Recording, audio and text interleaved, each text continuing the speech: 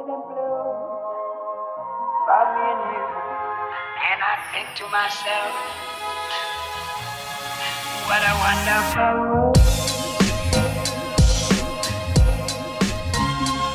Okay, hi everyone. Welcome to our first podcast. Hello. Hi. So who do we have here today? Let's go around and introduce ourselves. Hello, my name is Brynn Armstrong. I've been a member of the SLC family for about 13 years now. This year I'm a virtual programmer. Woo! Welcome to the podcast. Yay. Hi, I'm Cashel Moss. This is my second year at Sparrow. I'm supposed to be the head counselor this year, but this is my 6th summer working at summer camps. And I'm excited to be here. Rory, do you want to introduce yourself? I suppose so. My name's Rory. Hi, Rory. How long have you been at Sparrow Lake Camp, Rory? About a year, one summer, and a few weeks. And 10 weeks you total. what's your normal job at camp? What do people normally see you doing? I work at the beach. Cool. Very nice. Cool. Short, sweet, just like Rory. Yeah. I'm not that short. Or that's sweet. Okay, well, I'm Kiana, everyone. This is my 5th year at Sparrow. It's my 5th year at Sparrow. And this year, my job is a virtual programmer with Brynn. Very exciting. And it's my 3rd year on staff. So yeah, exciting. All right, so we have this episode is all about camp memories. So we're just gonna talk and converse and share camp stories and have some fun. Yeah. So do you guys want to share your first camp memory, like that was memorable, that stuck with you, or that has stuck with you the most? I mean, stuck with me the most in first camp memory are completely different things. For example, first camp memory. I went to camp and we were sleeping in tents, and we set up our tents and we were going to sleep that night, and we set up our sleeping bags, and we're going to sleep that night, and the girl next to me said, "Do you want to see something cool?" And so of course, obviously I'm going to say, duh. And she takes her legs out of her sleeping bag, and she takes her socks off, and she had webbed toes. And she was like, "I'm going to swim faster than you tomorrow." And I was like, "Okay, sure thing. Come on." So, I mean, you meet a lot of interesting people at camp. I feel like I'd be overwhelmed with that, being the first, person First interaction. But I mean, that's when I was 16 years old, and I'm 22 now, and I'm still here. So sometimes the not so ordinary things make your time special. But the stuck with me the most camp memory would probably have happened when I was a leadership camper. We had to do a 16-hour solo sit, so it was really by myself.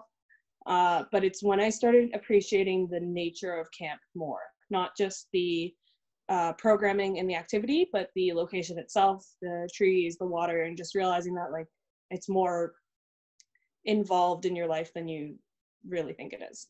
That's beautiful. Thanks. My most memorable camp memory is probably more of a thing I do at every camp. I always go to kind of somewhere alone, either at the tip of the points here at Directors, or at another camp in BC I went to. It's on the ocean side of Vancouver Island, and you sit there and you look out. You just get to admire where you are. It's on the ocean side of Vancouver Island. The island. Yeah, I just thought it was funny because it's an island, so it's all an ocean side. There's an inland side. Yes, I know. I'm sensing a nature theme here, and I'm loving it. Camp is surrounded by nature.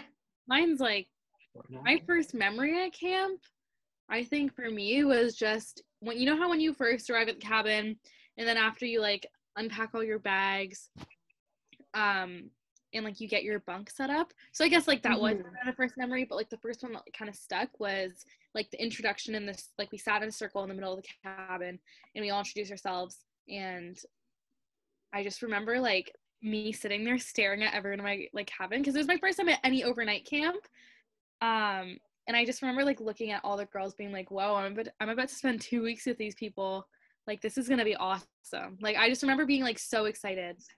and just like sitting there, like not, also we did 2 truths and 1 lie and I couldn't think of anything, so I felt awkward, but then like it was a whole part of, I don't know, it was just exciting even though I didn't know what I was doing.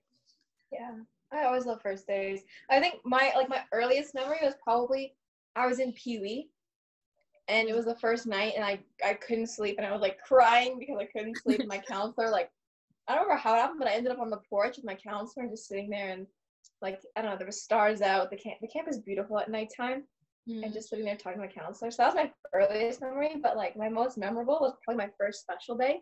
I didn't know what special day was, and we just wake up in the morning to these people walking down Cabin Row, dressed up as like medieval market people and like screaming about selling potatoes, and like, oh my God, they're basically acting as if it's a market, and I had no idea what it was. I was like, there's a market outside my cabin. So that was probably my first special day. It was amazing because it was magical because I didn't know that it existed. It was out of the blue.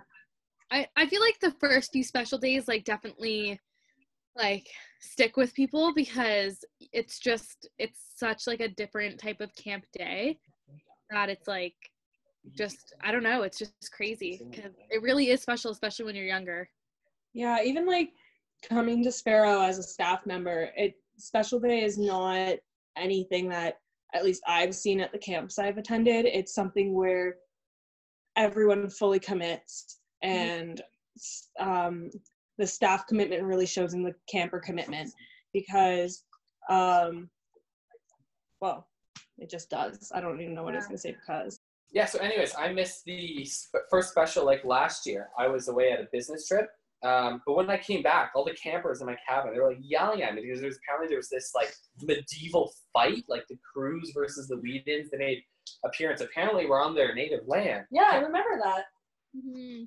I mean, apparently the guy, there was this one really good king, King Edward. Good king? He was kind of mean. No, he was, as I gathered from my campers, he was literally the ideal form of human. And he just happened to look exactly like me. Okay, Rory. He did have that whole summer bod going though, so I mean. I heard he was like the perfect dad. Yeah, that was a fun day. I'm sorry you missed it. I know, I really regret it. I probably could have beat that King Edward in a fight though. Maybe he'll come back another special day. Oh, maybe. I remember it was my LIT year, and all of a sudden we had characters from Star Wars just run into the academy, and they were screaming and fighting, and they woke us up on our special day, and it scared me because it was like 7 a.m. and it was the one day that we were going to get to sleep in and we didn't have to do time swim, and they woke us up in the middle of the common area. I was the kind of camper that at my camp, the LIT program was split up into levels.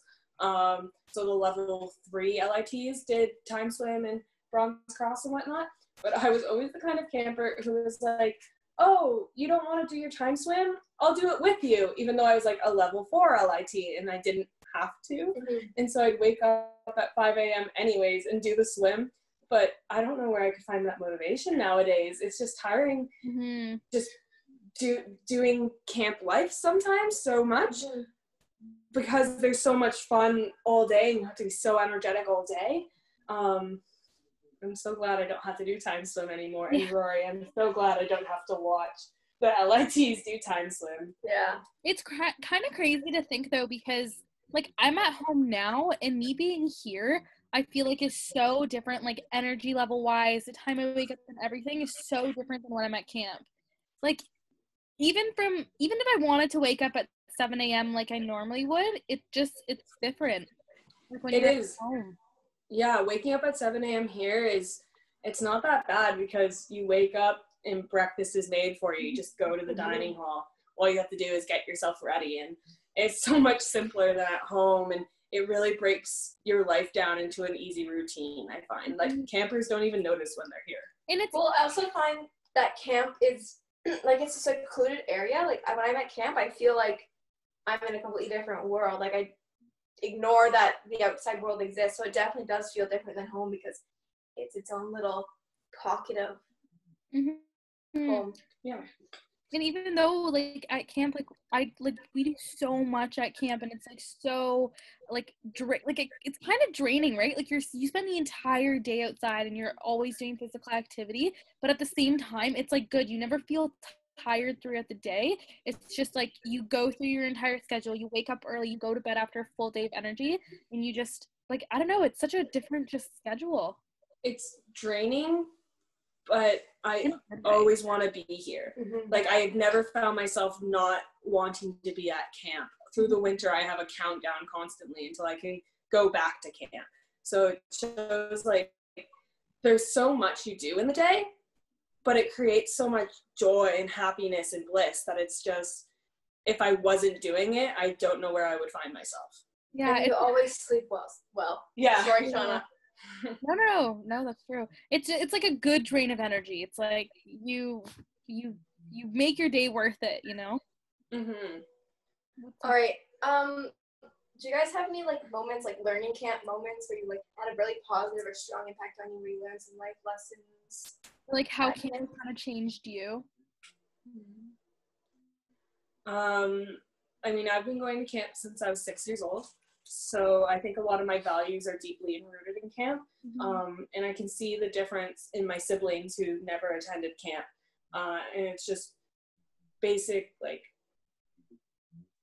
a basic, very, I don't know the word. Value. It's like the baseline value you can have. Like, I value teamwork a whole lot because I grew up at a camp where we had to bring our own dishes and wash our own dishes after every meal.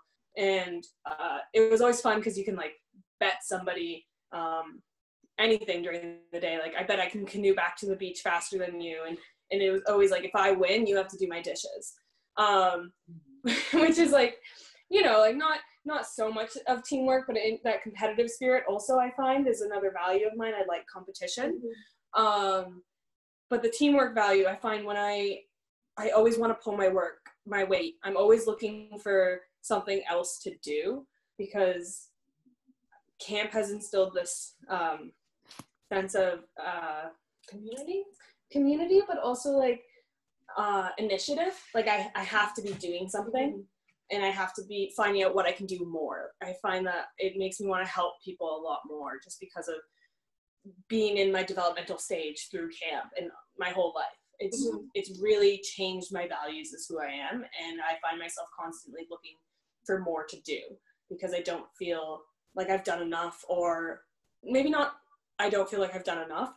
It's just I know that others might need help doing their own thing, and that because I'm done mine, I can always help them more. So it's definitely changed my values as a human.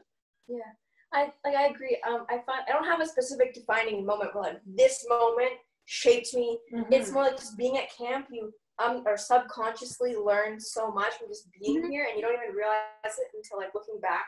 You see, oh, like now because of camp, like I have so much stronger friendships. I value like nature. I have a strong sense of community. I work well as a team. Like all of these, like camp teaches you so much without you even realizing. Yeah, like I don't want to be cliche by saying, oh, camp has made me the person I am today, but it's so true. Too late, you just said it. I know. It's like I didn't want to be cliche and say it, but it's true because like without camp, I don't think I'd be this outgoing. Like even me deciding that I want to be a teacher when I'm older, honestly, I believe has stemmed from me being at camp, going through the LIT program, CIT program, being a counselor, doing all of these things, and now being a programmer. Like all of these little things have like helped changed me and helped like kind of path what I want to do. It's crazy. Like I hate that it's so cliche to say that it's changed me and it's like helped shape me, but it's so true. Well, cliches are cliche for a reason. Yeah. So, I mean, it's definitely changed a lot of people, and it's proven in many scholarly articles as well. If for the people who don't know, I have a degree in outdoor adventure leadership, and so I did learn through all that there are many studies on kids going to camp have these stronger sense of community and the stronger sense of value and the stronger sense of teamwork, and it's very much proven through academia. And you also go through experiences that you really wouldn't be able to get anywhere else but a place like camp, you know? And I think And I think that's like the whole point of it too, is that you're able to do things that you wouldn't be able to do at home. And then it's through these experiences that you like learn different things. Definitely. Do you have anything that you learned? Not anything different, just to confirm that. Like, I didn't even spend as much time in, like, at SLC as Brynn and Kiana have, or at other regular summer camps. I went through the whole cadet program as a kid, but it taught the same values of, like, it's not just you. There's this whole group. There's more to the world than just me doing whatever I want because that's what I want. You also learn the importance of water and not wasting water. I remember that from last summer. You want to tell that story? Or? I don't know. Oh, yes, I remember that. So at my cadet camp, I used to work at kind of the programming staff. Kind of, that's what its equivalent is. And there was, in the middle of the field, in the middle of camp, there was no water pumps. So I would have to get this cart, and it's full of like those giant Gatorade jugs you see at football games. And I'd fill them up with water and ice, and I'd have to carry like 5 or 6 of them at a time on this little cart, just stacked up high. And I'd put like one on a backpack on my back, and I'd have to hike about 1 kilometer uphill with the water to get water to these kids to don't die of dehydration. And I would always see kids pouring water out because it had gotten warm. And it was just, I had hiked an entire kilometer uphill with all this water, only for them to dump it on the ground because they didn't like it. Must have been frustrating. Yes. So don't waste water. Lesson learned. Is that a deep core value of yours, is to not waste H2O? It's not a core value, it's just core memory. Core memory.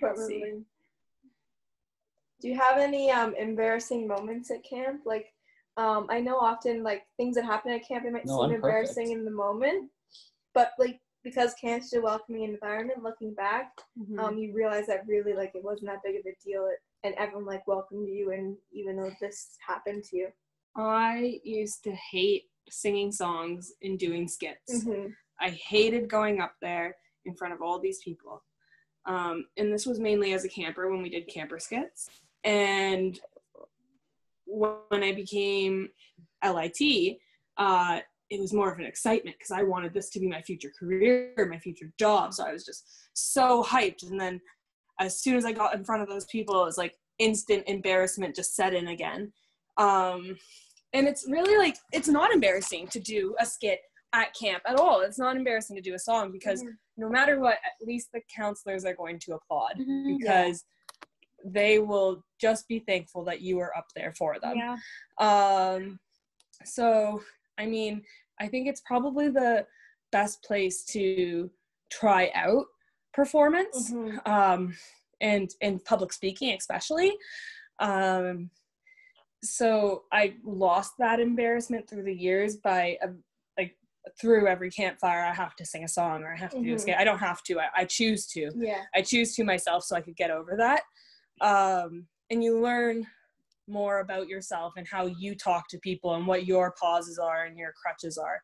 And that's not so much an embarrassing story, I guess, but just like how I learned to overcome embarrassment through camp. Yeah, I relate to that. Like I can't sing. And so going up on stage, like anywhere outside of camp, I don't enjoy performing. I don't sing in front of people outside of camp unless it's just like, you know, I'm singing to the radio or something. But because camp is a welcoming environment, I love going up at campfires and singing songs and doing skits because like, so what if I can't sing? It's fun. I agree with you. I actually have a story kind of like a really embarrassing moment for me, or at least at the time I thought was embarrassing, but now I'm over it. I know, Brynn, I've mentioned this one to you before, but it was my first year, and it was like one of the first campfires, and I was a cabin 1 girl, so still obviously very worried about how I looked and all of these things. And like, I think I started camp kind of later in comparison to like most campers. Like Brynn, you started as a peewee, but I started as like a 13-year-old girl, you know? So it was one of the first campfires, and I volunteered. Well, my entire cabin told me I should. It was for like a commercial skit. And at this time, I didn't know what it was at all. So the person leading it, his name is Owen, he pulled me back into the corner at director's point, and he said, okay, so you're going to be auditioning for a commercial, and you are going to be acting like you are riding a bull. And I was like, okay, perfect. I was just in Florida, fully went on a bull riding machine. I've got this down. I was ready for it. So we get back to the stage, and they sat me on the corner, or like in the middle of the stage, and everyone's staring at me. And I was so nervous because it was my first time at camp and first time volunteering for anything. And they told me 1, 2, 3 action. And there I was sitting on the end of the stage thinking that I was auditioning for a commercial and that I was riding a bull. And they like were telling me to go really get into it, like go back and forth, do all these things. And I remember sitting there like not really enjoying what I was doing, but also like laughing because it was funny.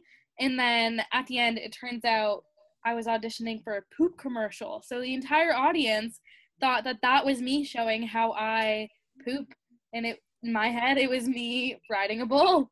So like I remember being really embarrassed for that one. But now looking back at it, I'm just so happy that I did it, because it was like, I'm so over ever feeling embarrassed at camp, because like, I don't know, it was fun. Everyone loved it. It was funny. I don't know. I liked it. So even though at the time I was embarrassed, I think it was a good moment to like kind of break out of my shell.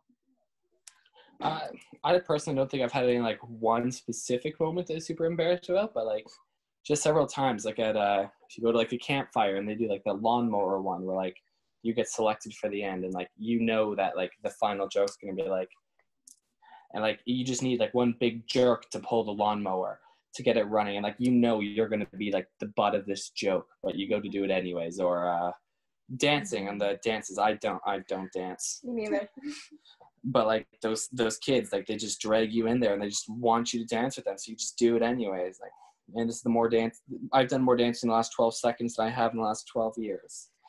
An embarrassing story that I kind of just remembered. It was my first year on staff. I was so excited to do everything, so ready to be a camp counselor. I've done all these years of leadership development. Like, I am set. And you know, like, camps often have beach parties or like some kind of barbecue at the end. And so this was, I think, our first camp beach party of the summer. We were all down at the beach having burgers and fries, and we're all letting some kids swim, having water fights, having a fire. Like, it was a great time, and I was just loving it, like trying to find different camper groups to sit with, trying to find that one camper who might not be with a group and like bringing them into a group, doing all this stuff. And so I see a camper on one of the benches just sitting by herself making a bracelet. Bracelets are classic camp activity. I've got this. I can do it. So I sit down next to her because I'm ready to show her some new bracelet activities and then invite more campers over to do bracelet activities. And then suddenly we have a group of friends, and no one's alone anymore. So I'm so confidently, I plop myself down on the bench, and instantly I'm in pain. Oh no. Turns out this camper had some scissors in her backpack, and I sat a bit too close to her backpack and got scissors in my bum cheek. Oh no. And so I had to like get up, and this camper like just saw me sat down. So she was like, leaving already? And I had to be like, oh, I guess I can stay for a while. And I'm like sitting there trying to do bracelets with her. Stabbed. And I'm just like, what does Olaf say in Frozen? Oh, I've been impaled. I was sitting here like that the whole time. And then finally I had to like get up and walk over to my camp director, and I'm 16 years old at this time, and she's probably like 24. So to me, she was this really adulty person. And I had to walk over to her and be like, hi, can you do first aid on my bum? And it was really awkward and really embarrassing for me. And I had to go to the outhouse that we have and do first aid, and I was fine. It was just a little cut. But it definitely brought me closer to my director and closer to the staff I worked with. And I don't know, it's the embarrassing things that do happen at camp, I find just bring you closer to everyone else or become a funny story later on in life. And I think like a lot of these embarrassing stories like put us outside of our comfort zone, and it's in a safe environment, so we're able to like learn and grow from it, which I think is a great part of camp and a great value of camp. Mm-hmm. Thank you guys for sharing. All right, let's see. We might have one more question, and then I think we've talked for long enough. Mm-hmm. Is there a person that you remember who has like impacted you or helped you at camp that like you remember? Like, is there do you have a better way to phrase that question, Kiana? I think just someone who's like why they kind of stood out to you. I think like I can start it off, kind of and give a kind of example. So for me, it was definitely my LIT coordinators. Like I'd say the both of them. So Who were your LIT coordinators, Kiana? It was Alex Ipiam and Rebecca Rochev.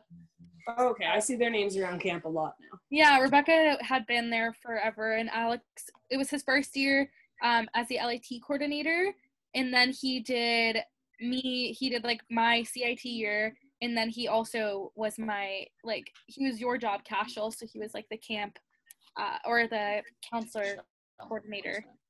So he actually followed through with me for all 3 years, and I'd say like he probably had the biggest impact on me or kind of like stood out to me the most. He just like I think when you're going through like this kind of like puberty stage, grade like 10, 11, 12, it's definitely like a time where you're changing and like you're going through difficulties with friends and you're just dealing with like boys and just friendship problems and you're just figuring yourself out. And I think especially in LIT, like you're learning all these different life skills. And I think he just did a really good job of like supporting me throughout that. And then it kind of turned around and helped me when I was on staff, because I was like, I want to be like Alex and Rebecca. Like I want to make an impact. Like they made an impact on me, and just like strive to be as good of a staff member as they were, or as like I thought they were to me as a camper. Mm-hmm. Yeah, I definitely can relate to that. The counselors are probably, well, they're the number one person that you interact with, the number one staff that you interact with, and you're just so drawn to them that it's hard not to learn from them. Especially like we all know the counselors who just draw campers to them. They have that aura around them. They're fully in on their games. And actually, Brynn, last year, like you are one of those counselors. You are fully committed to the games. You are fully committed to the performances, to every part of camp. You just kind of draw the campers towards you. And those counselors growing up, I found always were the ones who I was most drawn to and I could relate to. Like my camp used camp names. So there was a counselor, Bigfoot and Kicks. And my first summer, they were my counselors. And I was coming back from the washroom to my tent, and it was a torrential downpour, so I couldn't even see my tent. And so they let me hang out in their tent for a while, and they taught me some bracelet making. They taught me how to loom and make like finger knitting with yarn. And I remember making like a finger knitting project that was probably 10 meters long. Like it was insane. I'd wrap it around myself to wear and stuff, but I just wanted to be like them so much. I knew that they could do it. I knew they played guitar, and they played songs for me until the rain was over, because I was the only camper in their tent at the time. And I just remember like I got a guitar that summer too, and I just really wanted to learn to play it, and I just wanted to be like them. And they just have such a huge role model impact on the campers' lives. Yeah, I've seen that. I have to say I have a similar experience. I can't say that I have any one specific person who has impacted me, but definitely like all like counselors and staff. Staff? Like, sorry. I definitely like. Are these real staff? Yeah, so I like their counselors and staff and resource members that I've seen and had as when I was a camper. They definitely like influenced me, and I strive to be, I don't want to say like them, but I pull different parts of their personalities and to make my camp persona. And even like my peers, like, you know, Ava, I love her so much. I want to be like, I strive to embody her vibes. Yeah, there's a saying actually that camp counselors are the greatest thieves. We just constantly steal from other people their personality traits and their activities, their games, other camps in their special days even. We just constantly are taking these and learning off of them. And when people come into camp, there's always someone who's going to be more qualified than you. Well, I think But to not see that person as a threat and immediately see them as a resource is, I think, something that camp has definitely changed my mindset in. Yeah, no, I completely agree with you. Like, I think it's the whole thing of like, the whole point is that you want to make sure that it's a good and fun experience for the campers, right? So if that means like, oh, I love this about Brynn, I want to try and like put that into my own personality and make sure I can embody it so that the way like the campers feel the same about, like, I don't know how to explain it, but like I think it's a good thing. You shouldn't feel like ever guilty about like taking something or like a trait. I think it's like I want to use everyone else's positives and like try and make that a positive about myself, you know? We're here to lift each other up, and we do that by sharing each other's strengths. Yeah, and sharing your own talent especially. I think that's important, is that even though you're taking or you're influencing your personality based on others, the only way other people are learning is by showing their own talents as well. So you shouldn't be afraid to show your own and just take other personality as well. And even though like we're all sharing stories about like how other people have influenced us and how we want to embody other people, that doesn't mean that camp isn't a place to fully be yourself. Like we're all totally ourselves, but we're striving to not be better. I don't know how to word this, but like by the end of December, we don't form into just one consciousness. Exactly.